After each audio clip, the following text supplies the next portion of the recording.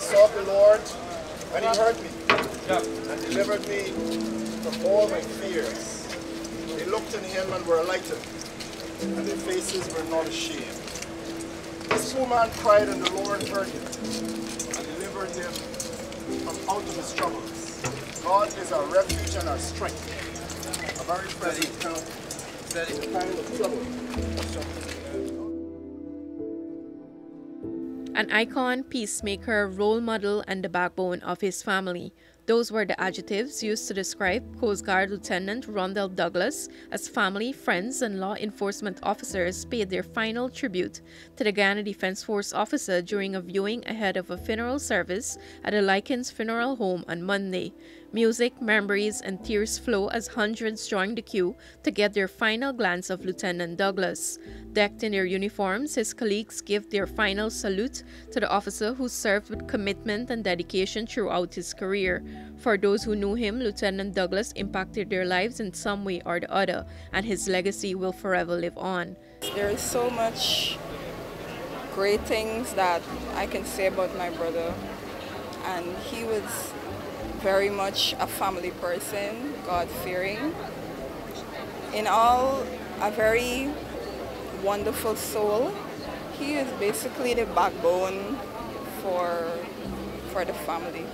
This is the hardest thing for anybody to deal with right now. It's really hard. He always been the peacemaker. He was the one basically that the boys look up to, in sense of whenever they err, he would be the spokesperson for all the other students. He was a star. There cannot never be a replacement with Rondel Douglas.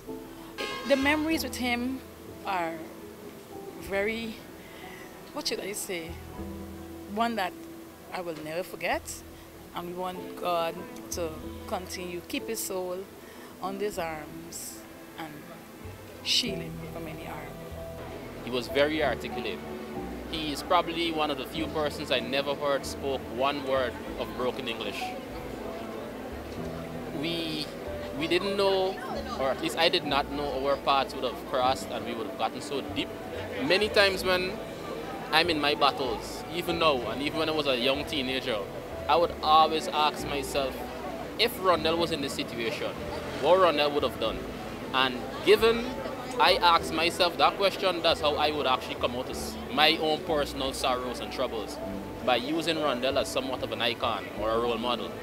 Lieutenant Douglas was a husband and a father. The 33-year-old worked as a part-time taxi driver. He was shot and killed on the evening of June 7 as he put up a fight with two men, one of whom posed as a customer and robbed him of his car. Draped with a flag of Guyana, Lieutenant Douglas' casket was taken out of the parlor and placed into the hearse as the funeral procession made its way to Stanley Town on the west bank of Demerara for the funeral service, followed by burial at Grange. Reporting for the newsroom, Sharda Bacchus.